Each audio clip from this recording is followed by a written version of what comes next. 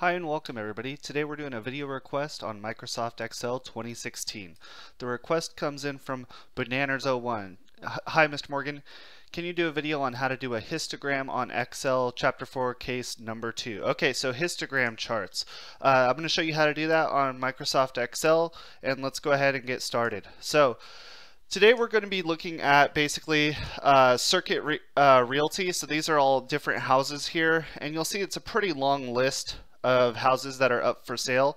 And so what I want to do is basically analyze this data, and I want to analyze it by price, which is this column here in column H. And so what I'm going to do is, this is all on a table here. First thing I want to do is select the entire table. Now I recommend selecting the table in this fashion, okay? You could either click on the beginning of the table, go over to column H and go all the way down. That might take you a while though, especially if it's let's see, how long is this one?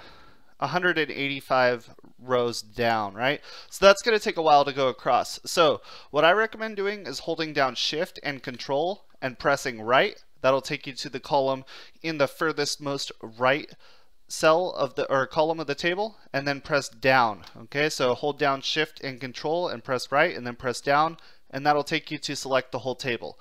Then I recommend going back up to the top of the table, because remember, if I insert a chart, it's going to insert that chart based off of wherever I'm at on my Excel spreadsheet. So I go back up to the top, I see that I have all of my data selected. Now we're going to insert the histogram chart. So let's go to the Insert tab. You'll always find all your charts in there, and then you look under the chart group, and then we see all these different types of charts. The one I want you to look at is the one with the 4 blue bars. It says Insert Statistic Chart. Once you click that, you're going to see two options, histogram and box and whisker. All right, histogram is right here, and then we see this one is another option, but we're going to go with histogram. And basically, this shows the distribution of data, of the data grouped into bins, meaning we have our price column in column H. I'm basically going to show you how to break down these house prices in for all of these listings. So if I click on histogram right here, it's going to bring open a histogram chart. First thing you want to do, take a look at your chart, make sure it's analyzing the data that you want to. So on this chart here, I want it to analyze the data that is in the price column here. Now currently we see that down here it looks to be numbers that are much smaller than a price. So I see right here in the red, it's showing me age. I'm actually looking at the age here, so I don't want that. So I'm going to take the top right or top left of this red box, which shows the data that I'm analyzing, and I'm going to click and drag that over to price. And now we see now just price is being selected. Okay, so first thing you have to do, make sure you're actually analyzing the data that you want to analyze. Okay, now most of the time I don't keep histogram charts on the same chart that or on the same spreadsheet that I'm currently on. So I'm going to move the chart, so I'll show you how to do that now. In the Chart Tools Design tab, if you go over here to the location group, you can actually move the chart.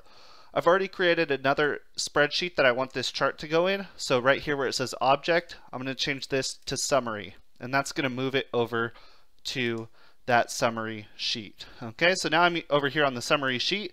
I could just go ahead and move it to wherever I want it to be. And now first thing I want to do is I'm going to change this chart title. So I click in it once, and I'm going to call it Home Prices. As I type Home Prices, we see that that is what displays there after I click away. All right, so now what we're going to do is we're going to edit the way this chart looks and how the bins are distributed. So first thing I want to do is I'm going to extend out this chart so that I can actually see the data a little bit easier. And so now I see all of the numbers, and these are the housing prices that we're looking at right now. All right, so here we go. What we're going to do is we're going to change the scale and see how this works over here with this vertical scale. So right now, if I click on this, it says 0 down here and 60 up here. Let's say that I just want the highest number to be 50. So I'm going to double click on that, and that's going to open up the Format Axis pane right over here. And I'm going to change my axis options to be 50 for the maximum. Okay, and now you'll see that 50 is now the highest number in the vertical axis. The next thing I want to do is I want to set the number of bins to 6. Okay, and so right now all of these different objects here are called bins, and you can see they're highlighting, right? So right now I think we have about 9 of them. So if I click right here on my horizontal axis, this will give you your bin options. Okay, and so I could actually set the number of bins right here to a custom number. So I'm going to change that from 8 to 6 and I press enter. And now you see that it's currently set to 6 bins. And I'm going to just decrease the size of this just a little bit so we can see it all on screen. Alright, so now we see the 6 bins are displayed, all of my figures are displayed. Now the last thing I want to show you how to do is still with the bins option selected under axis options. I want you to keep in mind you could actually set the numbers for the minimum and maximum. So if I wanted to say look at all of the homes that are over a value of 350,000, I could actually do that right over here in the overflow bin. So any number above 350,000, if I type that in, is going to be displayed right over here. Okay, and then I could actually also set the smallest bin number. So I want this to be under 150,000. So right here I click on underflow bin and I change that to a custom set of numbers as well. So now we see that the bins are distributed more evenly with all of our homes that are under 150,000 right here, 150 to 200, 200 to 250, 250 to 300, 300 to 350, and above 350,000 right there. So what was originally this data right over here that was pretty complex and we couldn't really figure out how to summarize it, we put it into a histogram chart, which makes it a lot easier to take a look at how the distribution of home prices on that data looks. So I hope that that helps explain a little bit about histograms for you, Bananers. And if you like this video, please give it a thumbs up. Make sure that you guys subscribe to the channel if you haven't already done so. I have a lot of tutorials on Microsoft Word, Excel, Access, and soon to be PowerPoint. So thank you so much for watching, and I hope that you tune in again soon.